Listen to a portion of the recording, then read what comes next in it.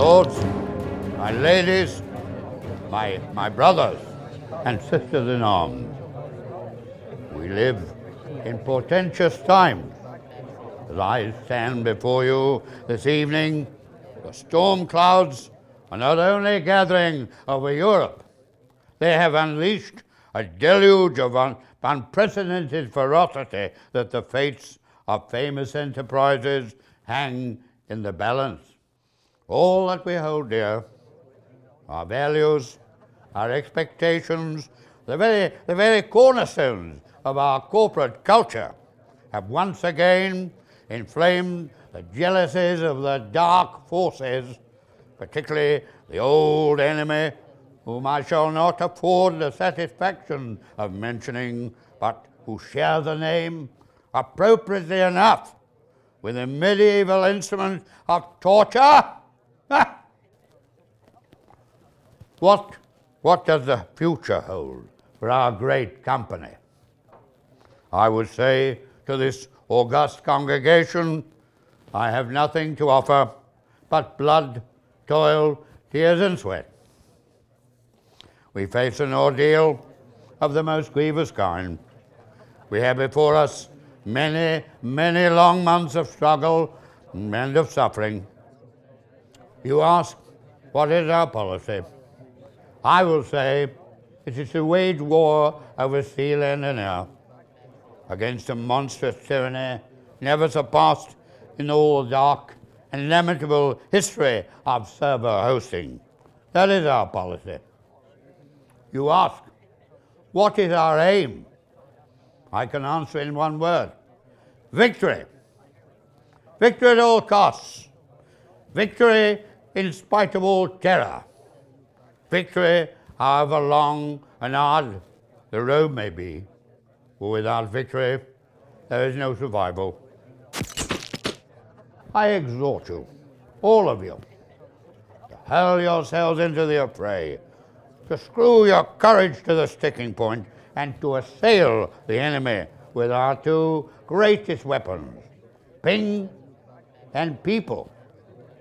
And what is this ping? It is backbone, sir. Pier 1 hosting has backbone, a backbone of fiber. That is the very infrastructure of this fine organization. 16,000 miles of fiber that the old enemy lacks. Nor is our great empire bounded by these shining shores. Its arms stretch across the oceans, embracing 18 data centers, each one a monument to our strategic power and our technical superiority. But greater by far than our ping are our people, those gallant and resourceful heroes, oft unsung, battling flood and blizzard to serve our customers with unstinting dedication. For a great company is not a building, nor is it a logo, nor a P&L account. It is a rare and all-pervading spirit, a spirit of tireless application in the service of something other than oneself. And this indomitable spirit will eventually seal our victory. And we will salute our people and justly say of them that never in the history of digital conflict has so much been owed by so many to so few. So, as we steel ourselves for the months and years ahead, we must take up our task with buoyancy and hope. Already the tide is turning in our favor.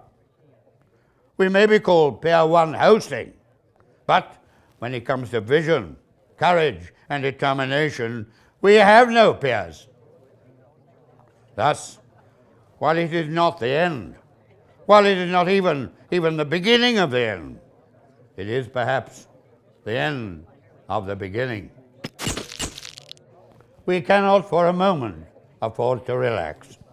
We must drive ourselves forward with unrelenting zeal, In this strange, terrible hosting war, there is a place for everyone. Customer service in 1,000 forms is open, from the highest to the humblest task. All are of equal honor. All have their part to play. There's no room now for the dilettante, for the weakling, for the shirker, or the sluggard. We shall go on to the end. We shall defend our company, whatever the cost may be. We shall fight on the web. We shall fight in the data centers.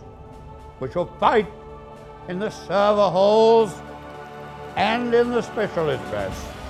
And we shall never, ever surrender.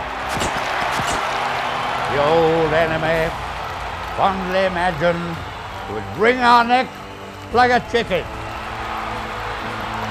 Some chicken, some neck.